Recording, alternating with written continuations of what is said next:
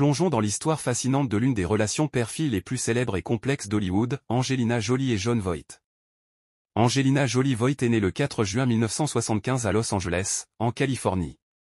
Fille des acteurs Jon Voight et Marceline Bertrand, elle baigne dans le milieu du cinéma dès son plus jeune âge. Mais saviez-vous que ses débuts n'ont pas été faciles? Adolescente, Angelina a connu des périodes de doute et de rébellion. Elle s'est même formée pour devenir directrice de funérailles à un moment donné, mais sa passion pour le cinéma a fini par l'emporter.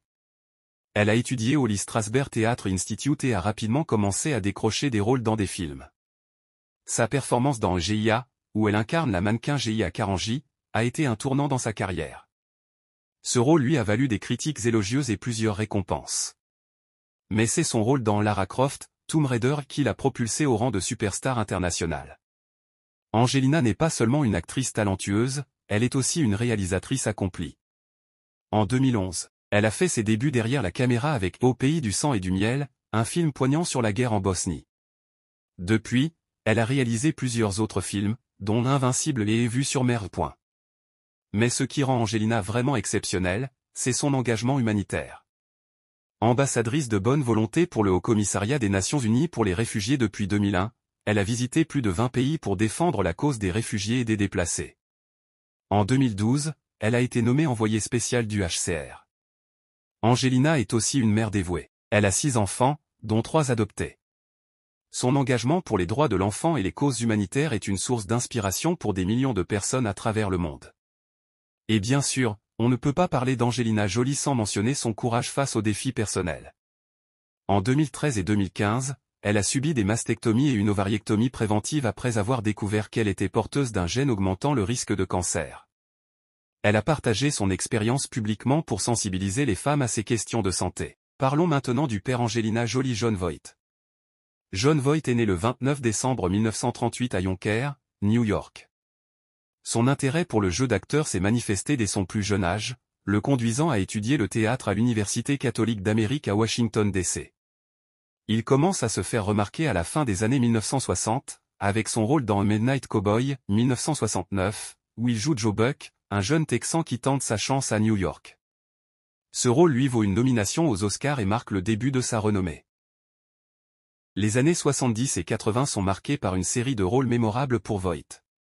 On le voit dans Délivrance, 1972, Coming Home, 1978, pour lequel il remporte l'Oscar du meilleur acteur, et Runaway Train, 1985, une autre performance acclamée.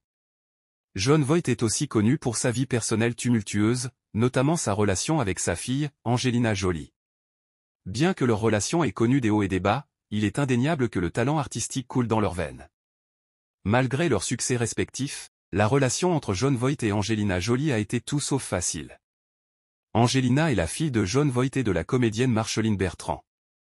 Après le divorce de ses parents alors qu'elle n'avait que 2 ans, Angelina a grandi principalement avec sa mère, développant une relation distante avec son père. Cette distance était exacerbée par les fréquentes absences de Jon en raison de sa carrière, ainsi que par des différends personnels entre lui et Marceline. Dans les années 2000, la relation entre Jon et Angelina a connu de nombreuses turbulences. En 2002, Angelina a légalement retiré Voight de son nom, adoptant simplement Jolie. Cette décision est survenue après que Jon a publiquement déclaré que sa fille avait des problèmes mentaux sérieux, une affirmation qui a profondément blessé Angelina. Pendant cette période, elle a publiquement accusé son père de comportements qui ont blessé leur famille, déclarant dans une interview « Je ne veux plus entretenir de relations destructrices ».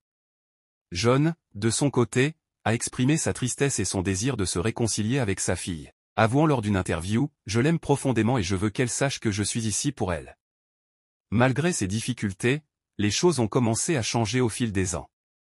Après le décès de Marceline Bertrand en 2007, Jon et Angelina ont lentement commencé à reconstruire leur relation.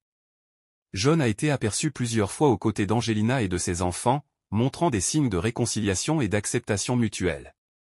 Dans une interview récente, Jon a déclaré « La perte de Marceline a été un tournant. Nous avons tous les deux compris l'importance de la famille. » Angelina, quant à elle, a mentionné dans une interview « Nous travaillons encore sur notre relation, mais il est important pour mes enfants de connaître leur grand-père. » La relation entre Angelina Jolie et Jon Voight est un témoignage des défis et des complexités des relations familiales, même sous les feux des projecteurs. Elle nous rappelle que, malgré les blessures du passé, il est toujours possible de chercher la réconciliation et de construire de nouvelles fondations.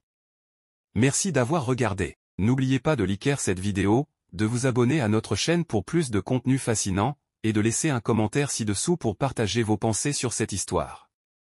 À bientôt pour une nouvelle vidéo.